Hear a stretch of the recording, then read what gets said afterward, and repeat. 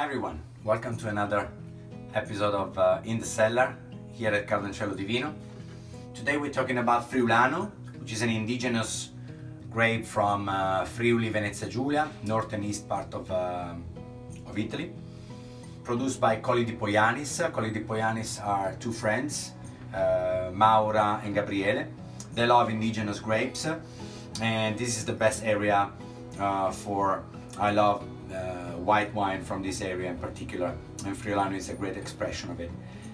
When you taste it, this is a 2015 first of all, so a few years under the belt for this white wine is not bad at all. Actually, they will take advantage of a little bit of aging.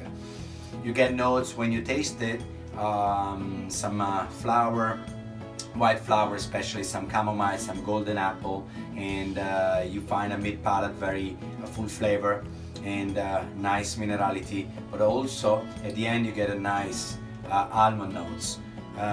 When it comes to pairing, I love it on pasta with light sauce and baked fish or roasted fish, or if you wanna try on some cold cut, some prosciutto and cheese, it would be the perfect pairing. So, thank you so much for being with us today.